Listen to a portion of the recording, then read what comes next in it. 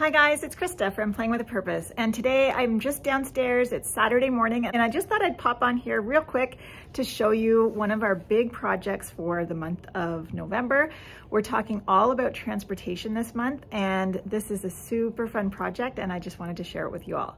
If you're new here, my name is Krista and I'm a childcare provider for up to 5 children, and on my channel you'll find tips and tricks, all things related to childcare, shopping hauls, and the odd family vlog. You've probably heard a lot about process art versus product art, and our project actually really marries the two really well together. I don't think one is necessarily better or worse than the other. I think there's room for learning in both process and product art.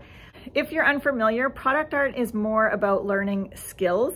So you might want to use product art when you're trying to teach scissor skills or listening skills, shapes, symmetry, spatial awareness, those sort of things. And it's also often used for things like gifts or decorations or special keepsakes.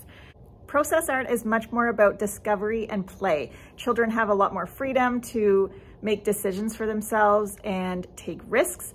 And the end result is they are really working towards their own individual creativity. So let me show you what we've started.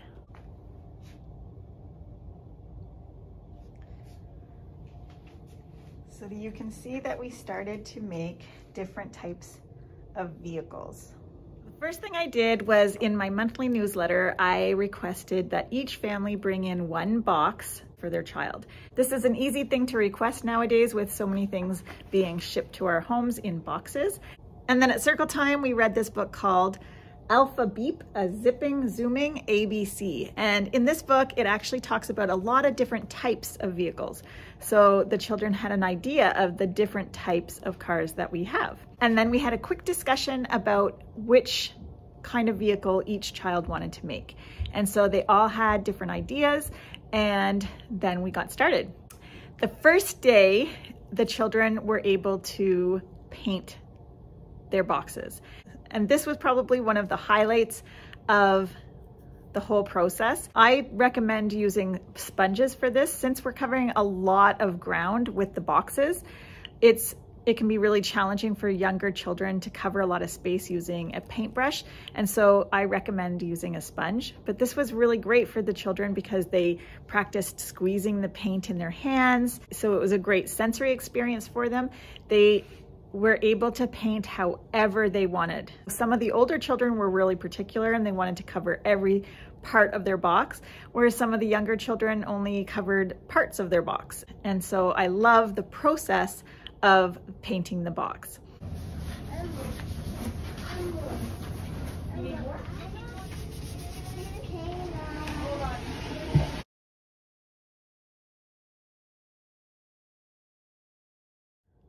The next day we talked about the different things that these vehicles do. So a police car might have lights, a garbage truck has garbage, and we talked about all the different things that our vehicles might need.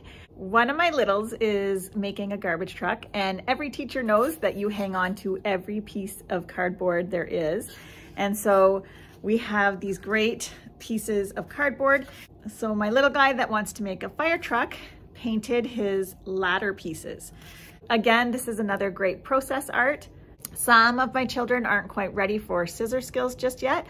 And so if there were any pieces like this for, like, say, a garbage truck, I just went ahead and cut out those pieces for them.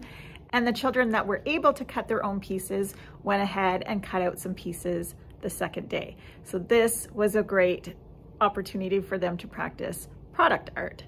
One of my kiddos is making an ice cream truck.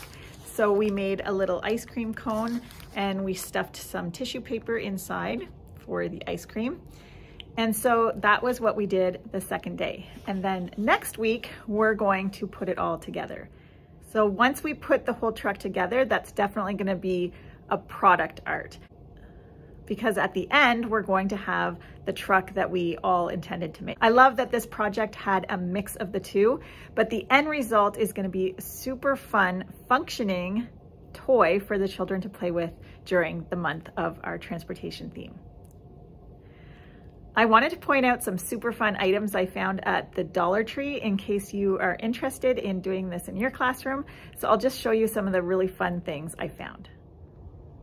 The Dollar Tree has these great little garbage baskets in their stationery section. And I just thought this looked just like a garbage can, so we got this. So we took this out, and fortunately it was just Halloween, so we grabbed some little Halloween trick-or-treat wrappers and put it in the garbage. Dollar Tree right now has these amazing vinyl sheets. They just happen to have some sprinkle ones, so I thought this was perfect for our ice cream truck. And Dollar Tree also has great letters if you need to spell anything for your truck. The little police car, for the little police car, I found these great little stars in the party section. I also found these great little blue and red tea lights, and I thought these would make really great lights for the police car. I definitely recommend using sponges for covering a lot of surface. It's an interesting material for children to use, and it's a great way to cover a lot of surface. Also for the fire truck, I have this great big wrapping paper tube that always comes in handy for something. And I thought for the hose, the children can just stuff in some tissue paper for the water, and they can have a hose for their fire truck. So it's super simple for them to just stuff in some blue tissue paper for a hose. So when they're all finished, I'll hop on here and give you an update.